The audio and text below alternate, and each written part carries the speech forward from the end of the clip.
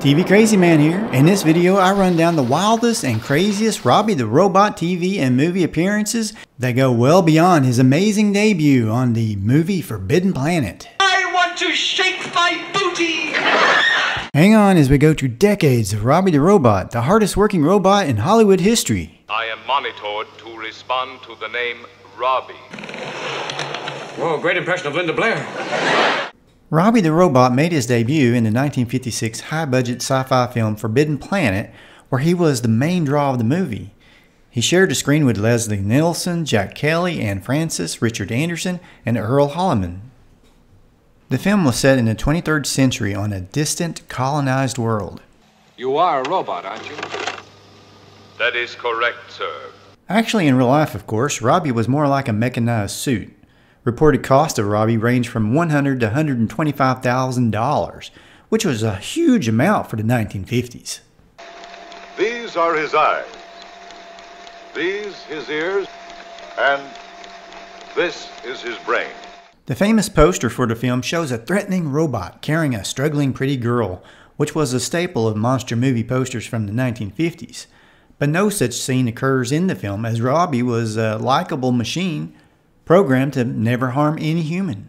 Welcome to Altair 4, gentlemen. Now, Robby didn't just play in the movie, he also promoted it on the Perry Como show in 1956 with Anne Francis. This is Robby the Robot. He's one of the stars of Forbidden Planet.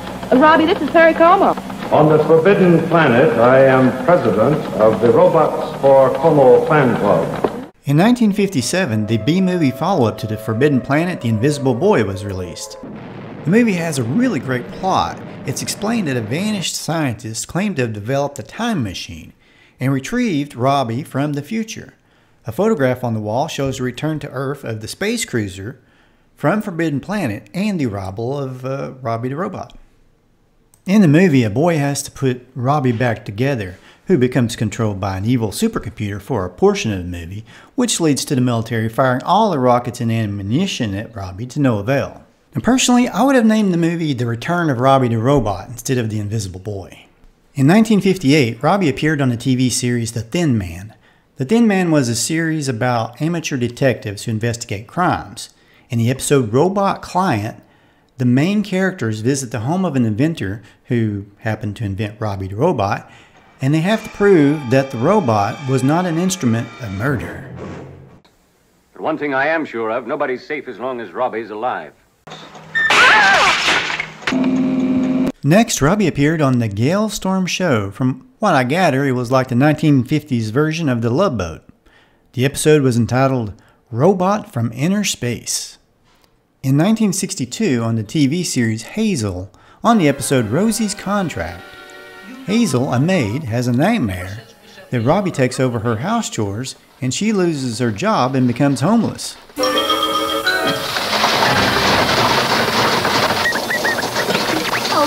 No, please, don't throw me out again. Robby did a guest spot on one of my favorite TV shows of all time, The Many Loves of Dobie Gillis. The series starred Dwayne Hickman and Gilligan actor Bob Denver. I guess I had discovered this series when I was close to becoming a teenager. And boy, could I relate to Dobie, and maybe a little bit to Maynard too. What bugs me is this. I like girls. I love girls. I just want one. One beautiful, gorgeous, soft, round, creamy girl. That's all I want. One lousy girl. Yes, teenagers in the 80s weren't that much different from teenagers in the 60s. But let's get back to Robby the Robot. On the episode Beethoven, Presley, and Me, Robby plays a robot named Arnold that can guarantee hit records. Well, Arnold, what do you think of the song? Thanks to an electrical accident, Denver, aka Maynard G. Krebs, takes on the robot's mentality in this episode.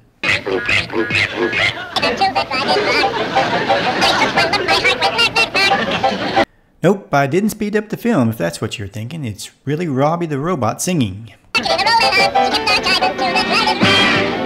You've just crossed over into the Twilight Zone.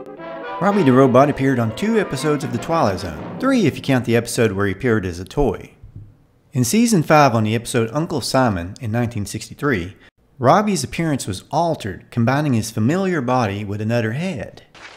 So I will have all my faculties. Later, that same season, toward the end of the season, he appeared on the episode The Brain Center at Whipple's in 1964, looking a lot more like his old self. Tonight's tale of oddness and obsolescence from the Twilight Zone. Robby once again proves he can do great comedy on the 1966 episode of The Addams Family entitled Lurch's Little Helper. In this episode, Robby goes by the name Smiley and is built by Gomez.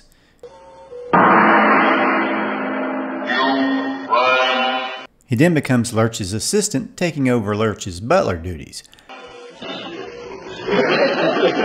But Lurch gets jealous and eventually dismantles Robby. Smiley.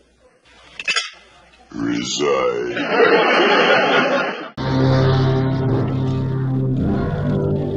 In 1966, Robby appeared on Lost in Space on the episode War of the Robots.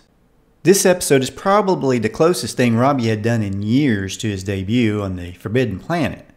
Except here, Robby was clearly all bad. My sensors will not accept the possibility. As he tried to capture the Robinsons, which led to a robot showdown with the Lost in Space robot. I have computed you, and your memory banks do not scan. I'm not completely sure, but I think in the language of robots that was an insult. He also appeared in the third season episode Condemned of Space as a robotic jailer. If you want more Lost in Space after this video, check out my Lost in Space Goofs video. Oh, and please don't forget to like this video. Thanks. It's the Banana Splits Adventure Hour. The rest of the 60s was a very hard time for Robby. He had to depend on his sister Mildred to bring home money, which she made from her work on the Saturday morning TV series The Banana Splits Adventure Hour from 68 to 70. You are a banana split. Mildred looked like Robby if Robby had lost his head and went to a junkyard on Sesame Street to replace it. Finally, in 1974, Robby made a comeback on the detective drama Columbo on the episode Mind Over Mayhem. How do you do? Robby decided to go for the dramatic look on this one, as he thought it might be cool if he sort of went Raymond Burr from Ironside. You know, since it was a detective show. Robby was designed for this episode to get around on rollers instead of his usual mechanized legs. The 70s really started to pick up for Robby, especially on Saturday morning television. In 1976, Robby played the heroic Alfie on one episode of Ark II entitled Robot. Robby sacrifices himself to save the team of the Ark in this TV series set in a future ravaged by pollution. Space Academy, founded in the star year 3732. Robby popped up again the next year on the Saturday morning TV series Space Academy on the episode My Favorite Messiah. This Saturday morning TV series, set in the future in outer space, reunited Robby with Jonathan Harris from Lost in Space. But this time, Robby is wearing a Cyclops head design that was also used on the TV series Project UFO in 1978 on the episode The Waterford Incident. In that episode, he was an alien robot. That series was about two government agents that investigate UFOs, way before Mulder and Scully did in the 90s. Excuse me. In 1979's Wonder Woman episode Spaced Out, Wonder Woman goes to a sci-fi convention and runs into who else but Robby the Robot, or at least the guy in a Robby the Robot suit. The guy who's supposed to be in this suit? He's a lush. You can't see air. Ah, then you've never been to Los Angeles. In 1979, Robby does his best performance of the entire 1970s. It's for you. Thanks in part to the voice work by Roddick McDowall, famous for Planet of the Apes. No one's going to miss me over the weekend, except maybe the Coke machine. And the hilarious backup of Robin Williams. Slip me some tin, baby. Whoa, heavy metal. All of this in the Mork and Mindy episode Dr. Morkenstein in 1979. I want to dance. I want to shake my booty. Robby definitely ended the 70s on a high note with this one. Robby appeared on a few things in the 80s, like a variety show named Pink Lady, that I honestly am not very familiar with. And then he was back to the Ironside version of Robby for The Love Boat in '82. There was a cameo in the Gremlins movie, and did nothing much until he made a really cool appearance on the movie Looney Tunes Back in Action in 2003, which featured a lot of awesome looking retro aliens. An ID of service, I am monitored to respond to the name Robby. Just a quick reminder before we continue, you are watching the TV Crazy Man channel, where you can find all of your classic TV memories hanging around. And I also would like to ask you to check out my other channel for family-friendly cartoons called the Freddy Cat Cartoons channel. I base a lot of my cartoons on my real-life experiences, like my war with my washing machine that I'm pretty sure wants to destroy the universe.